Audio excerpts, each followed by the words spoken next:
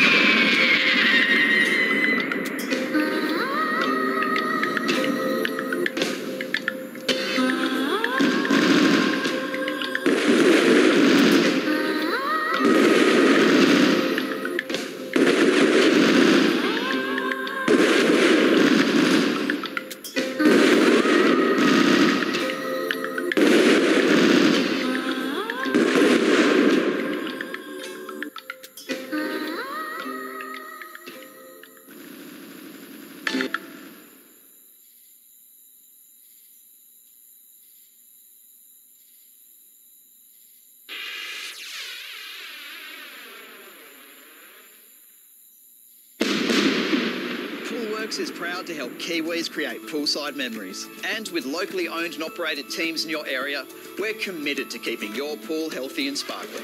So, here's to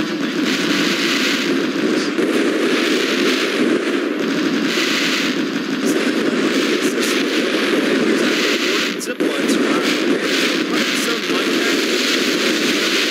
Hey, YouTube changed the video fastest anyone's ever subscribed to the channel is 2 seconds flat. So if you think you can be faster, speed runs that subscribe button down below. It's free, it comes at a time.